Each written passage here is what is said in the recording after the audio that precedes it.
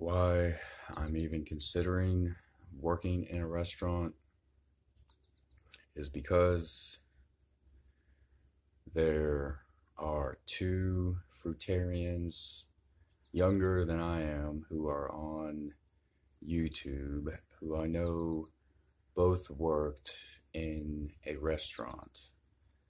So I would have never have considered working in a restaurant unless these two YouTubers, Rob Bliss and Abundance Source, or Abundance Source Raw, Abundance Source Raw and Raw Bliss, I would have never considered working in a restaurant unless these two had been successful at it. I am a little bit older than them, and maybe I understand that money means something a little bit more in this world than it doesn't. I would say I'm not good at manifesting money, so I don't know anything about manifesting money or things like that. Like, I really don't like to sell anything. I don't think that things should be sold, really. I just try to live in the world the best I can. So I'm not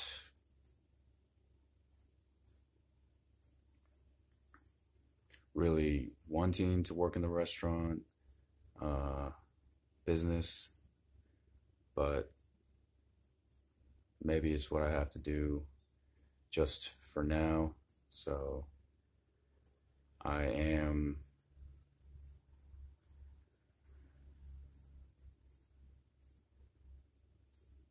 okay with it. I like commuting to work on bicycle. That's okay. I don't necessarily, the people are okay.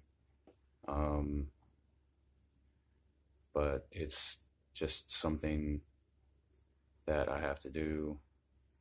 And I don't plan on being there forever. I don't think jumping around is the best thing to do. I just don't know. I guess I feel kind of stuck. So I was fruitarian for 4 days, and then yesterday was the fourth day on OMAD fruitarian, and I cheated with hummus and flatbread or bread, and I didn't finish what I bought, so I threw it away, which was a little bit of an improvement. I don't plan on eating that stuff anymore.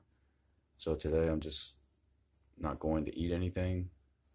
Hopefully, I pray that I won't eat anything today. Just for the state of the world, the state of society here in the US. People just feasting and feasting and feasting, and then having famine elsewhere, just famished. People, children dying of starvation. So I want to provide a little bit of a balance, but that's why I considered working in a restaurant, because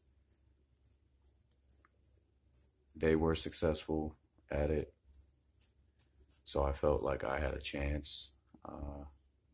It's been an okay experience so far. Maybe I'll look for another job. The reason I like having a job for right now is just because I get to be in the midst of the war a little bit, a spiritual war, I would say. So there's that aspect. I will talk to you later.